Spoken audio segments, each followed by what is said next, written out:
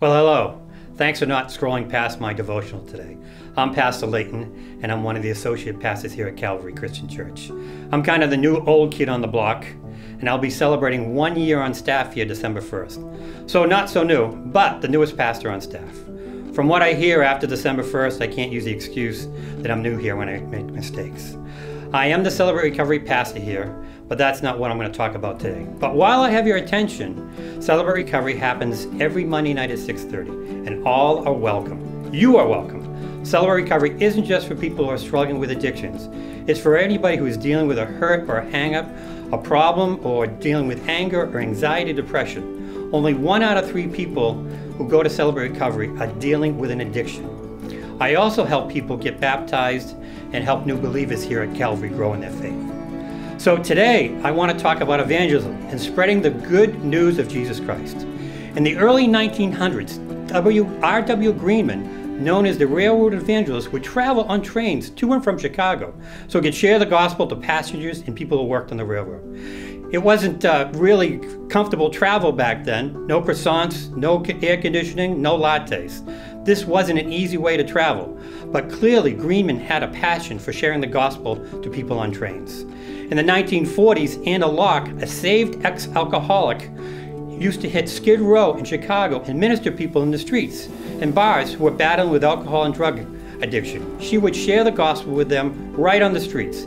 Some she would even take home with them until they got back on their feet. In the 1930s, C. Morris would pull a trailer behind a truck with a band on it to the docks of Victoria, British Columbia.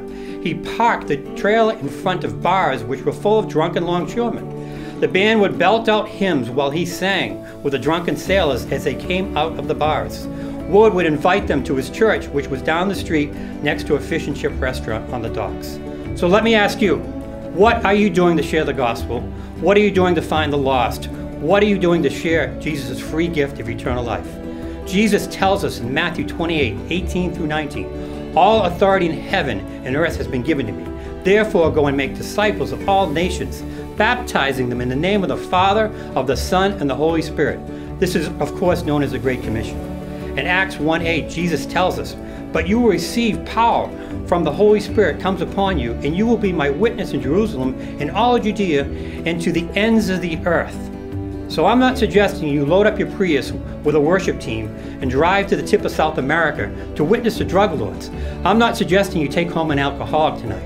I'm not suggesting you jump on an Amtrak train tonight and go to Chicago. I'm suggesting you invite somebody to church. I'm suggesting you invite somebody to a Christmas Eve or a New Year's Eve service here at Calvary.